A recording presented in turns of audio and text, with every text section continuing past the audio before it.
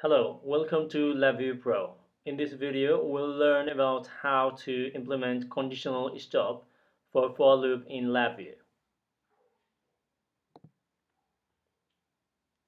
We have a output array indicator in the front panel and a simple code in the block diagram that will run for 10 iterations, and it will produce an array according to the elements being produced by the random number and the comparison code.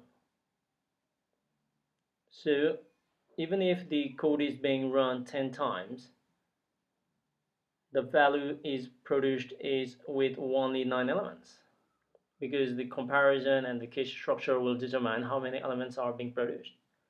But what if we want the required number of elements? To do that, what we'll do is, first of all, we'll check the number of elements in an array. So if we run it, we're getting the values, different values, 7, 8, and 10 respectively, regardless of how many times the loop is being run. But what if we want 12 elements or n number of elements in an array after the comparison? In that case, the terminal input on the for loop will not work. So if we remove that, what we're getting is we're getting the broken arrow, because it's the requirement for using the for loop. So if we right click and use the conditional terminal for the for loop, we're getting a red dot on the iteration terminal as well. Now what we'll do next is we'll use the greater than equal to logic.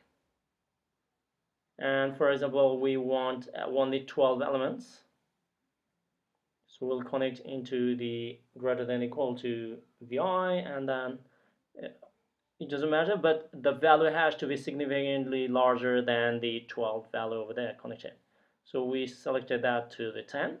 So as many times we'll run now, we're getting the specific value of 12, because the conditional stop means that the loop will run until the array size is greater than equal to 12.